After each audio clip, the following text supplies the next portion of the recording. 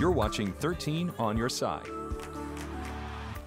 The longer the pandemic lasts, the harder it's going to be on major universities, all universities for that matter. But in this case in point, Western Michigan University is starting to feel the effects. 13 on your side sports director Jamal Spencer joins us now. Jamal, what is Western planning on doing to offset some of these hard financial burdens they're going through right now? Well, Nick, Western Michigan Athletics will cut over $6 million from its budget, and those cuts will start with certain faculty members. Now, head football coach Tim Lester, along with hockey head coach Andy Murray, along with athletics director Kathy Beauregard, will all voluntarily take a 25% pay cut. Yesterday, during a town hall meeting, Beauregard said the $6 million goal is a 20% reduction in the overall budget.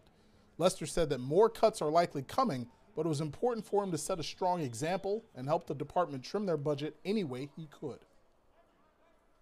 We finally got the opportunity to do our part to help, and we know this is only the beginning.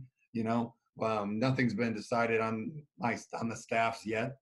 Something's coming, but there's so many pieces to this puzzle. That being out in front of it was important. Doing our part was important. Now, other department reductions, including assistant coach salaries, are not yet finalized. As for when sports can return to campus in Kalamazoo, Lester said, of course, that is still unknown, adding that the data will make a decision as to when it's safe to resume and that the Broncos won't go back until everything is safe. All right, Jamal, thank you very much. If you happen to look